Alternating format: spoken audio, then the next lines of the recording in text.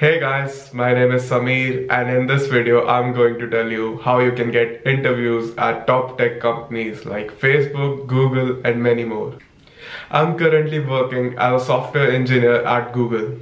During my undergrad I've interviewed with Google, Facebook, Amazon, Airbnb and many other top tier tech companies for either full-time or internship roles. There were a lot of things that I learned during this time that helped me land those interviews, and I wanted to share these things with everyone. So there are two main things you need to do in order to get an interview at these companies. The first thing you need to do is to make a good resume. I'm going to tell you how you can make a good resume, and then I'm going to show you some good resumes that got interviews at these companies, including mine. The second thing you need to do is to get your resume noticed at these companies. I'm going to tell you all about that later, but first let's get started with the resume. The first thing that I want to talk about is the length of your resume. It should only be 1 page long with only the most relevant content for the role you're applying for.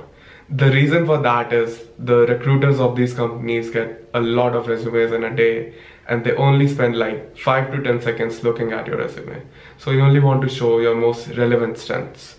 The only case where you can have your resume longer than 1 page is maybe if you have like 7-8 years of experience.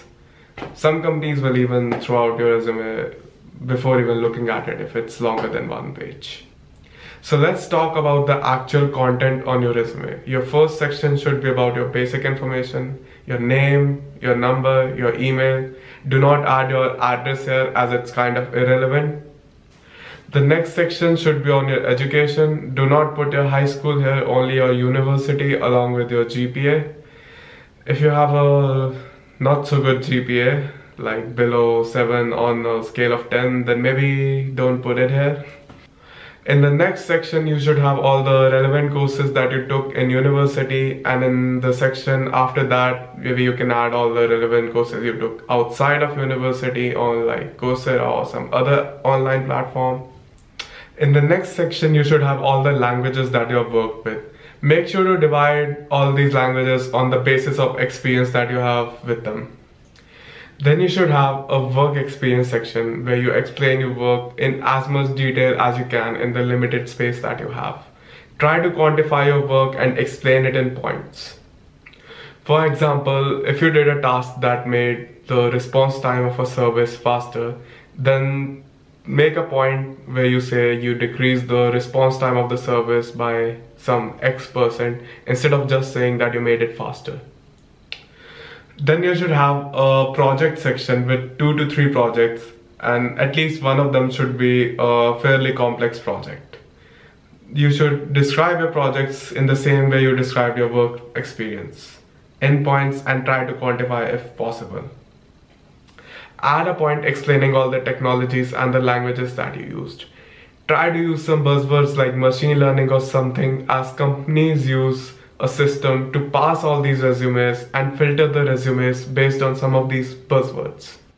You can also have a section explaining your experience with programming contests or all the hackathons you took part in and all your achievements in this area. I wrote a lot about my programming contest experience and it helped a lot in my resume standing out among others. Now let's see some example resumes. So this is the resume that I applied to Google with. Let's dissect this. As you can see, it is 1 page long. Most of the sections are those that I described previously. There are some things that I can improve here, so let's discuss those. As you can see, you have my name here. The blacked out part is my email address and phone number. I have a section for education. Pretty concise, only mentioning that I did BTech in computer science, my CGPA, not taking a lot of space. Links to my profiles and various programming websites. Coursework. I did not have a lot of courses done outside of my university, so I just marked the one course that I did separately. I divided the programming languages that I used on the basis of my experience. I also have a section for operating system, which is basically useless. I just used it to cover the space.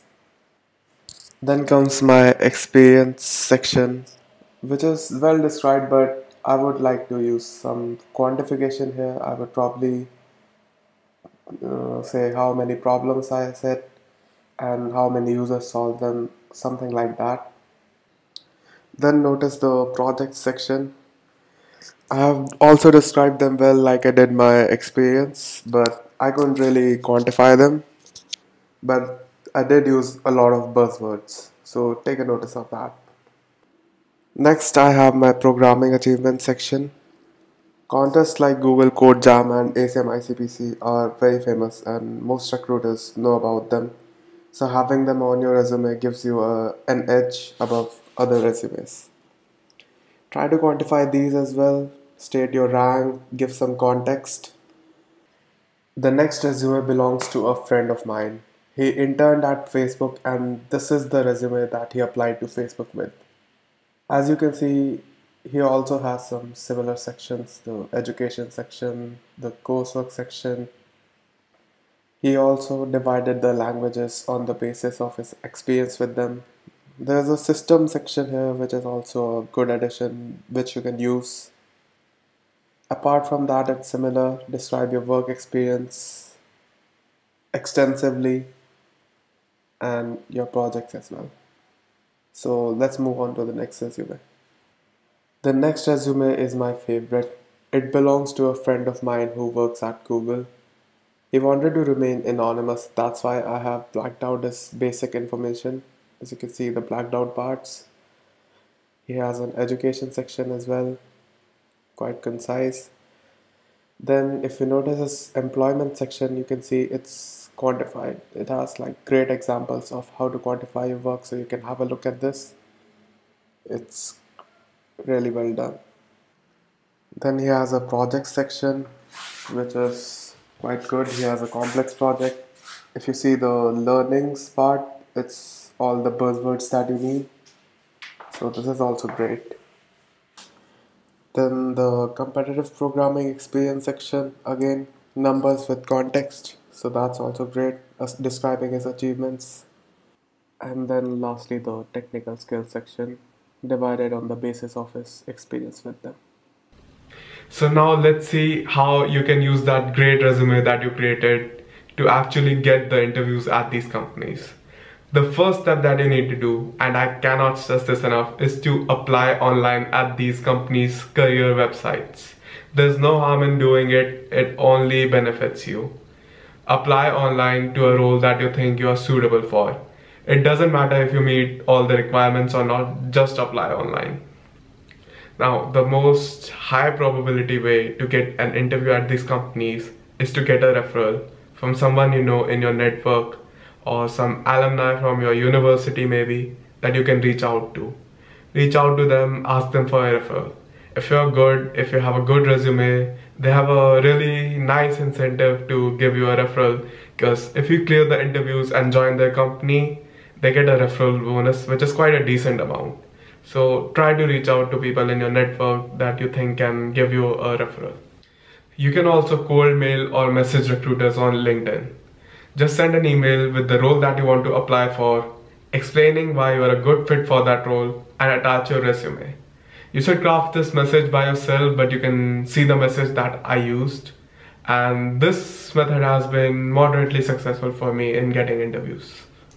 A lot of these companies conduct programming contests and challenges that they use to screen people for hiring purposes. Some examples are Google's Kickstart, Facebook's Hacker Cup, Amazon's Hacker Earth Hiring Challenge, Microsoft's Code Fun-Do Hackathon, and many more.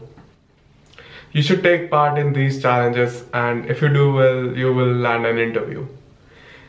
A lot of these challenges have competitive programming problems, and I'll be posting a lot more stuff on competitive programming on this channel, so subscribe to my channel and like this video. See ya.